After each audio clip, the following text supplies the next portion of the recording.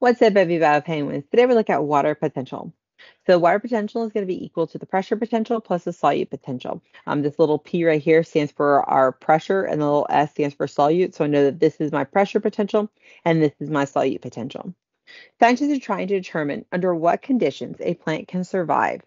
They collect the following data and would like to know the water potential of the plant cell. The solute potential is zero point 0.6 megapascals, and the pressure potential is negative 1.0 megapascals. What is the water potential?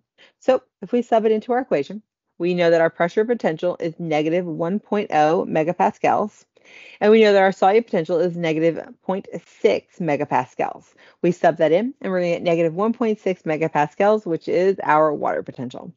Pause the video and see if you can solve this problem. And yes, I did make it a little bit harder. So plant cell with a solute potential of negative 7.5 bars keeps a constant volume when immersed in an open beaker solution that has a solute potential of negative 4 bars. What is the cell's pressure potential? And so we first have to think about, well, what is this telling us? Like, what values do I have?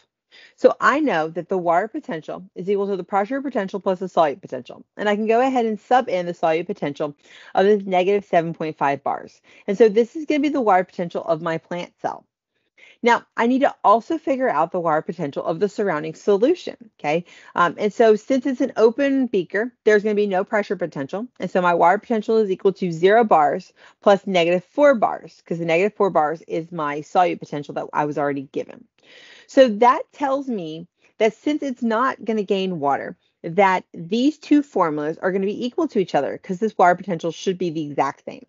And so that tells me that I have my negative 4 bars from this is going to be equal to my pressure potential plus the negative 7.5 bars that we had in this. So for the cell itself.